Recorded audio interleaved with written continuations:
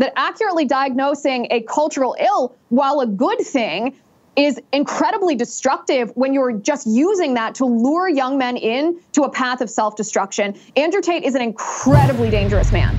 Liz, you saw the Tucker Carlson interview like everyone else, and Andrew Tate claimed that the Romanian government and law enforcement's after him because of he's a lover boy.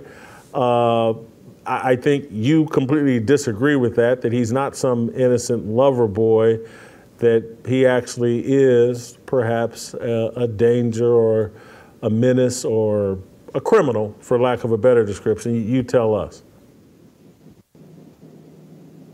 Yeah, so this is not just my opinion on Andrew Tate. If you listen to his own words, he's a very provocative character. I watched the Andrew Tate interview on Tucker Carlson like almost everyone else in the world. It is, as Tate will remind you repeatedly, the most watched sit-down interview in our history. I know there's a little bit of a difference between a Twitter interview and a broadcast interview, but it's the most viewed interview of all time.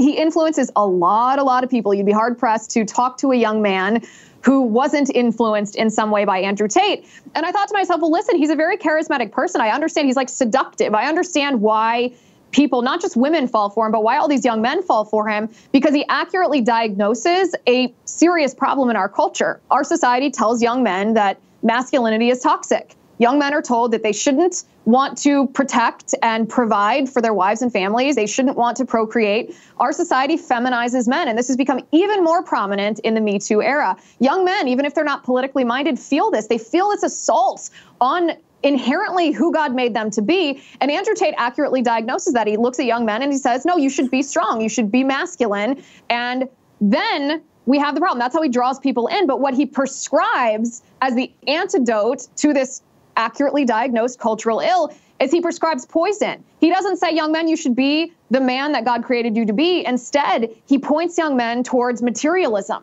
He points young men to exploitation of women. He points young men to pornography. He points young men to worship of self. So I would argue that accurately diagnosing a cultural ill, while a good thing, is incredibly destructive when you're just using that to lure young men in to a path of self-destruction. Andrew Tate is an incredibly dangerous man.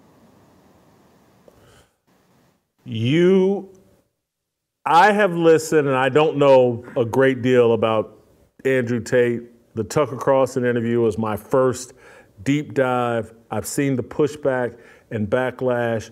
You're someone that believes his little webcam story is not accurate or not full of context, that it maybe does fit the definition of human trafficking or sex trafficking?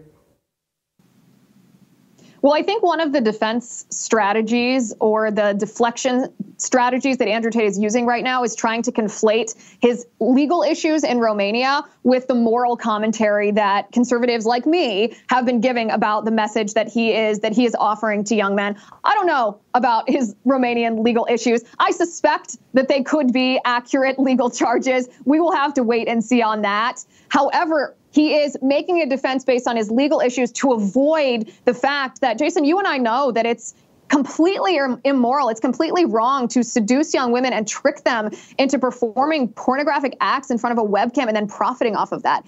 Andrew Tate and his brother have admitted that they pimp women.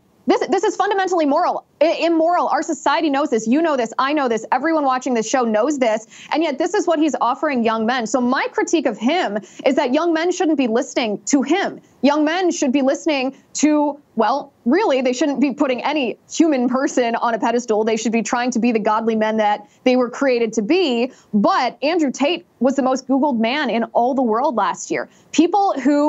Young men specifically who are feeling attacked by our culture are turning to him for advice and for guidance. And even some conservatives are doing this. And it actually blows my mind that conservatives or so-called red-pilled young men don't see what Andrew Tate is doing with them. It's almost like the strategy that the Antichrist employs, right? Where he says he empathizes with your grievances, but then what he says that he will do in order to address those grievances is, I will make you happy, I will make you profitable, I will make you prosperous if only you don't worship God, if only you worship me instead. That's what Andrew Tate is offering. So my critique of him is almost purely a moral critique, although it's not a huge stretch to think that that would extend to legal issues as well.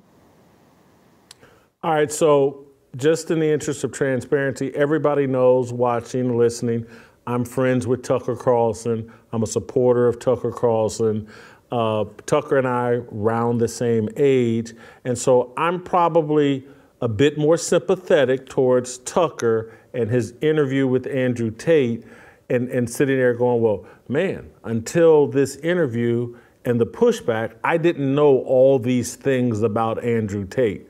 I wasn't a consumer of Andrew Tate's content. I'd kind of heard about him, didn't understand the controversy around him.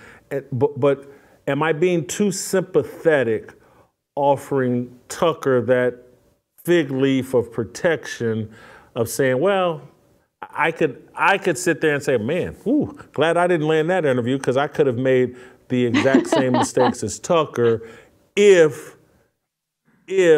I didn't do a bunch of research. I could see myself interviewing Andrew Tate and accepting his answers and not knowing all the background. Are you sympathetic towards Tucker Carlson and his 2.5-hour interview with Andrew?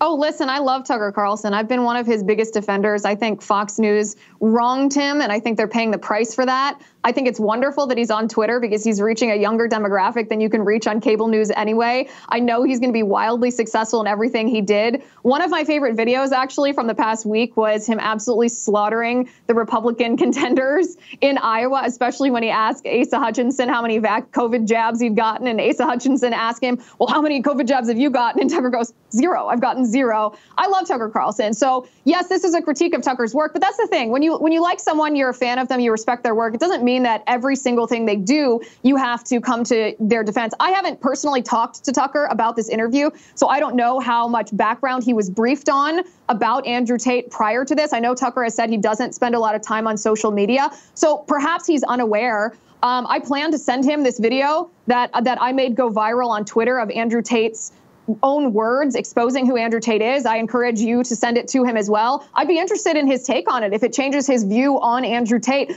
I suspect it will, because Tucker Carlson is a fair-minded individual. He's not dogmatic about things. When he misses a piece of information or misrepresents a person or a situation, he oftentimes corrects it, which is one of the reasons I respect him in an industry where so many people maybe operate in a way that aren't worthy of respect. So this is less a critique of Tucker Carlson, more of a critique of Andrew Tate, although the fact does remain that the view count, the sheer number of people who watched that interview, Tucker did, intentionally or otherwise, I'd probably say unintentionally, he did give Andrew Tate a platform to manipulate people and misrepresent what he's done and what he's doing in a way that, I mean, con artists are always very, very charismatic. They're very convincing. I knew all about Andrew Tate before this interview, and I found myself watching the first 40 minutes being like, wow, is that true? Is that really what's happening? Until I stepped back and I was like, wait a second, here's the facts that we have on the table. That's not actually true. So I'm sympathetic to the people who watched this, who wonder if Andrew Tate is being wronged, or wonder if Andrew Tate has influenced young men in a more positive manner than his immorality has cause destruction in their lives. But I think ultimately, if we are setting emotion aside and just looking at the facts of the matter, that the conclusion has to be that Andrew Tate is leading young men astray. Like what you saw? Hit that like button, subscribe, and check out the full episode by clicking the link below.